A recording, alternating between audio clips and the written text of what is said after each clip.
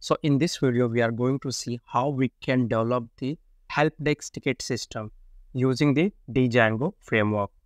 And before going to start the development, I want to show you the demo, like how exactly our project will work. So here you can see this is the registration page. So let me start with the registration. So I'm doing registration, for example, Greedy. Then I'm giving surname Yadav, then email address greedy@gmail.com.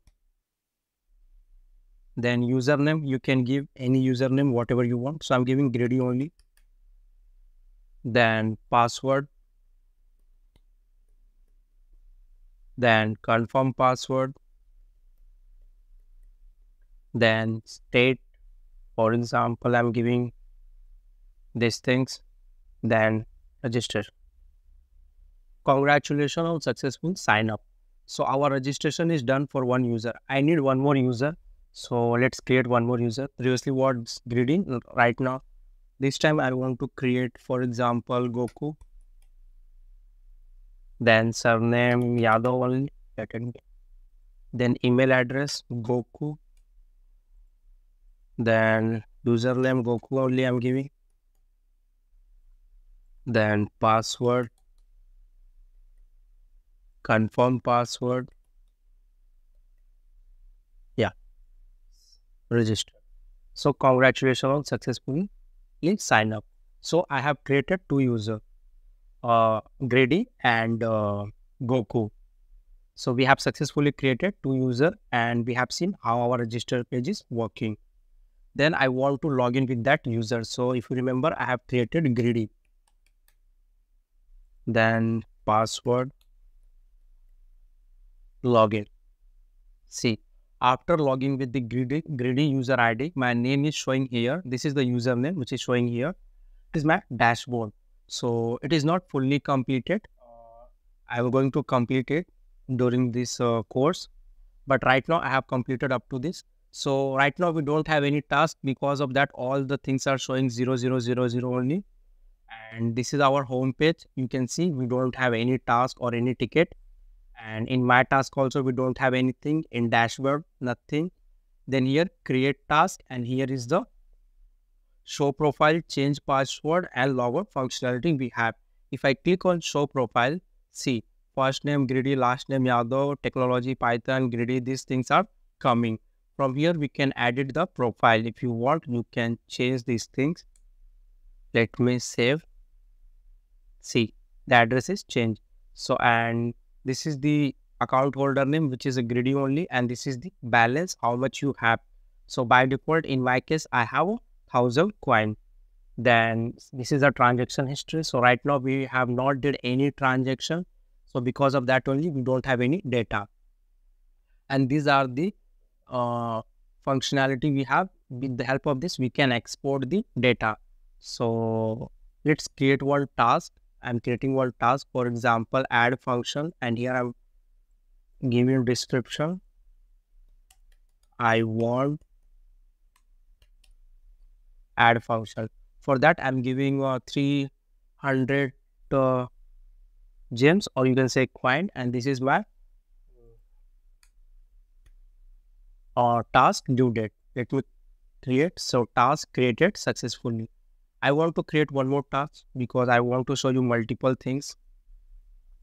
Here I'm giving these things. Tell me here anything I'm giving. So for example, for this I have 30 create task. So I have two tasks. See, by default the status of the task is open, and here you can see the title. It's showing add function, testing, then who raised, then it is raised by Greedy, and when raised, so it is showing the date. And what is the due date? So this is the due date, and status is open, and this is the reward. So when the status is open and you are the owner of the task, like you are only created that task, here you can see raised by Greedy and login with also Greedy. At that time, if you click on view, here you can see go update delete functionality. You can update if you want. For example, I don't want to give 300, I want to give 200 only. So from here, I can update the record. See, task updated successfully. And here you can see it's showing 200 coins. And if you come again here, you can delete also if you want. And if you go back also, if I click on go back, see, it's coming again back to the home page. And if I come here, I can delete also. So let me delete, see, record deleted successfully. So this is how you can do. Let me create again because I want to show more functionality. So I need that one. I'm giving any random thing. Yeah, task created. See, add function. This is created. And the reward is 12 coin. So this is one user has registered and login and created the task. Then other user can log in and accept that task and close that task. After that, the owner of that, the person who has created the task, he can mark it, confirm it as a resolved.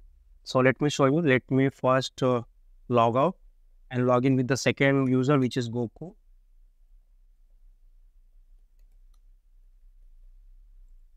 Yeah. See, right now it's showing total task 2. What is the status? Open. If you click here, it will redirect to here. Or you can from here also, you can go to on home page.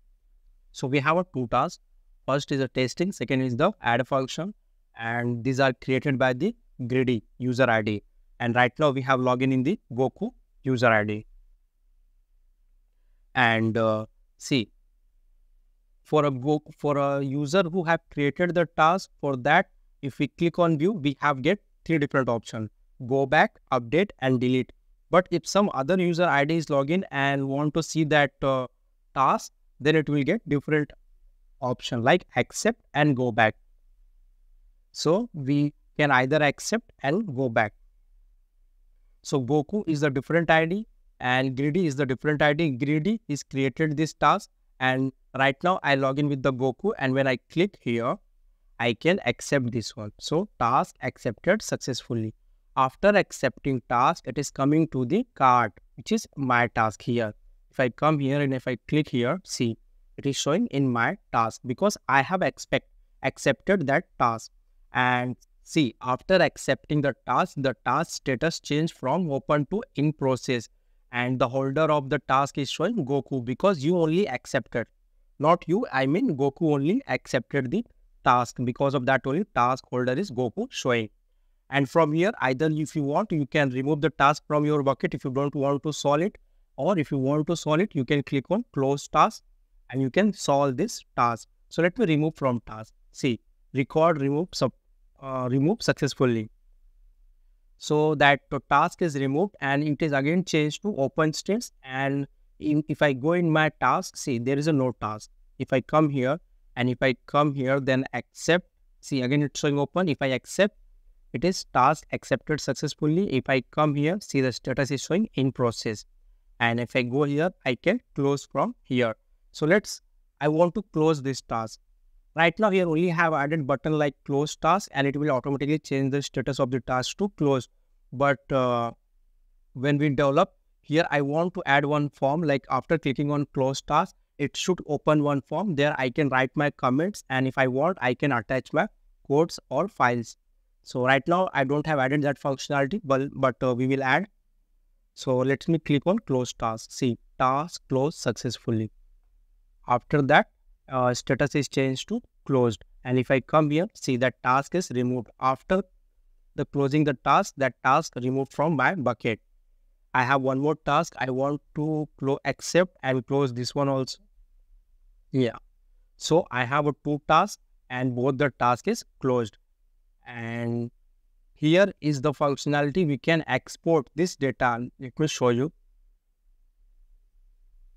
See, greedy, raised by greedy, testing, add function, whatever the data we have, we are able to print it. We are able to export. Same you can do for export in CSV and Excel also. So this functionality we have. And one more thing, the task is closed. So after the task is closed, if I'm clicking, I'm only getting the go back button. I'm not getting accept button because it is already closed. So it doesn't make any sense to display the accept button again. So that functionality we have added, and here you can see it's showing closed by Goku. And here we are getting the date time also when it is closed. So go back and let me log out and log in with the greedy, which is the user who created that task. See, click on home. Both the task is closed. See, previously when the person or user who created the task, clicking on the view, he is getting update, delete or go back option. But after the closed status, when it is going to be clicked by the raised by user, then you will get different option, resolved and reopen. So either you can confirm clicking on resolved, and you can reopen if you don't happy with the solution. So let me show you. For example, I want to click on resolve. So transaction completed successfully, and here is the transaction history page where it's shown from greedy user to Goku user, 30 coin is transfer on this date and time. And if I come here, see the ticket status or task status is showing resolved. And if I again click on view, it is showing go back. Previously it was showing a resolved and reopen, but after the resolved, it's showing only go back. And here it's showing confirmed by greedy. Greedy is nothing but the owner of or person who have created this task. And this is the date when is confirmed. So this data is coming when you are clicking on confirm or clicking on resolved button. And these are the rewards for this task. Go back. Here we have one more. Like for this, I want to show you the reopen functionality. If I click on reopen, task reopen again, and here it's showing reopen. But there is a one twist. After reopen, it's showing go back only. And after reopen, it is going to be in the bucket of the person who has closed that task. So in our case, we have a Goku, which is user ID who has closed that task. See, if you come here, see, it's showing in the my task of the Goku, and status is the reopen. So from here, he can again closed or solution he can provide from here. So again, I'm clicking on task closed successfully. And one more thing, if I show the transaction, see, previously it was 1000 coin, but after the transaction it's showing 1030 because he got the coin from the greedy. So it is updated here, and if you see, I will show that greedy user.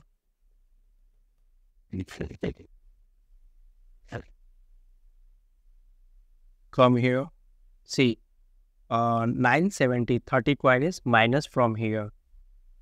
And let me close this one. Result. See, again 12 coin is transferred from greedy to Goku, and if you see here transaction, again 12 minus from this one. And if you log out and log in with the Goku,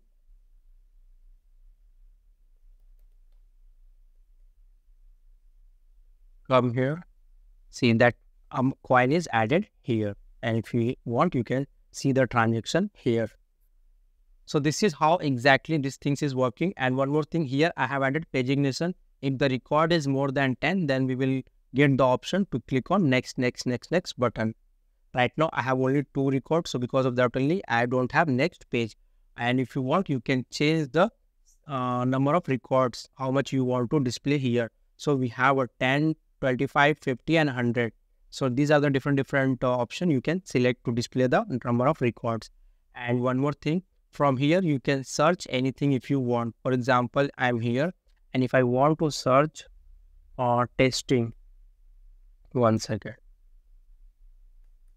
See, so it's only filtering the testing. If I want to filter ad, so it's only filtering the ad. So this is also fully functional. And as I told you, you can export these things.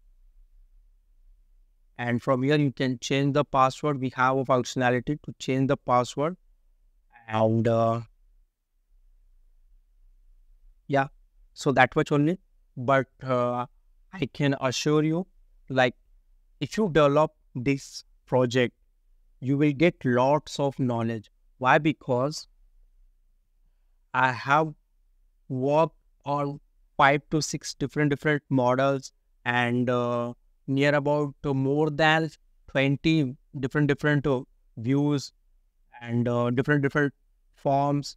So you will get more amount of knowledge, a good amount of knowledge. So I believe you have liked this video. So please like and subscribe my channel, and from next video we will start the development part. And one more thing before going to show the development part, these are the points what we are going to be see. Like, we will create virtual environment, base page, navbar page, registration page, user profile page, login page, forget password page, change password. Then we will see how we can create task, edit the task, delete the task, accept the task into the bucket, close the task, remove the task from bucket, resolve the task, send reward to the person who has closed the task, then reopen the task. After that, we will see how we can add the transaction history page, which is I have already shown you this all things. Then export the data functionality in PDF, CSV, and Excel file format, session timer functionality, paging nation, dashboard, set time zone, upload text file, email verification, Python coding standard tips. These all things we are going to be learn in this one project. So again, I'm saying this will be a very good project for you, because we are going to learn different functionality in one single project. And one more thing, I'm not going to restricted myself to this to show you only these 25 points. No, if it is a possible, I will add new functionality in this project. So thank you so much for watching this video, and please like and subscribe my channel. Bye.